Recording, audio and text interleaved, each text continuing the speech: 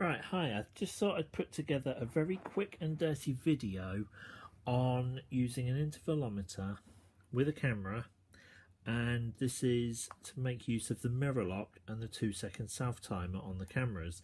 Okay, this is a Canon 30D, but it will give you some idea. So basically turn it on and go into the menu, and somewhere down in the settings you should find, now on this particular camera it's down in the custom functions, there is a section in here specifically called mirror lock. There it is, mirror lock up. Alright, so go into that and make sure it's set to enable. On this camera I've already done this, so that's your mirror lock. So that's your first setting. So what that now does is it changes the camera over.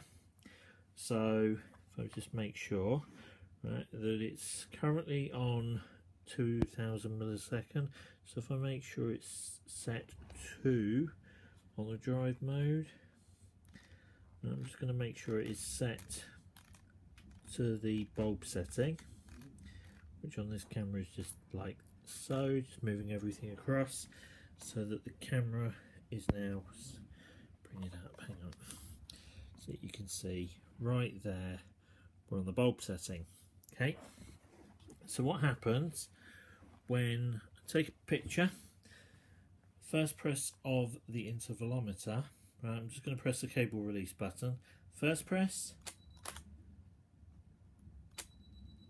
I've got it all set on already, hang on a second, let me put the drive, make sure the setting, it's over there, I'm just trying to remember how to do this.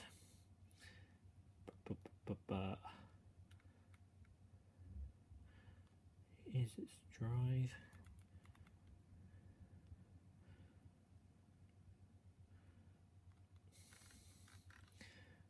That one, there. So many settings on these cameras. Because I've managed to get it turned on. Right, so what I've set up, anyway, I'll show you, is I've got the 2-second self timer turned on. So when I press the button on the shutter, it will start counting 2 seconds, take the picture, and I let go, it closes the lens up. Let me do that again, you'll see what's going on the camera. Okay, press. Okay, and if you listen, click, click again, let go. The second click is the camera actually starting to take the picture. Now if I can remember how to do it, I could have sworn it was on the drive button. It's that one. Aha, there it is. Right, got it. It's ages since I played with this camera. For this anyway. Right, so do that, make sure. Right, so I'm taking about 800 ISO. So I've turned off the 2-second self timer. So the way it works, first click, you heard the mirror lock go. Second click, it's now taking the image. When I let go, finishes the image. Listen again. That's the mirror lock. Let go, taking the photo, and let go. The reason why we put the drive in the camera, why we put it over onto the 2-second self timer, and you can see that if I do that, you can see it by looking at the drive image here. If I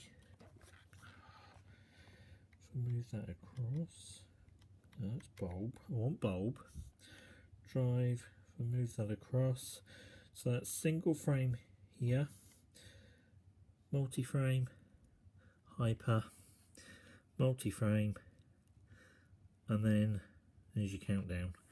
The reason why we use that is what happens is, watch, first click, starts the countdown timer. The countdown timer, when it finishes, simulates the second click. When I release, it takes the photo. Now with the intervalometer, what you can do is set it up. This one's got a self timer of 5 seconds, an interval of 4 minutes 55, so I'm going to change that. I'm just going to make it say 5 seconds. Okay, a long exposure of 5 seconds, and I'm going to change the frames down to say 5. Okay, I just want to be able to set this, so I'm going to take two pictures.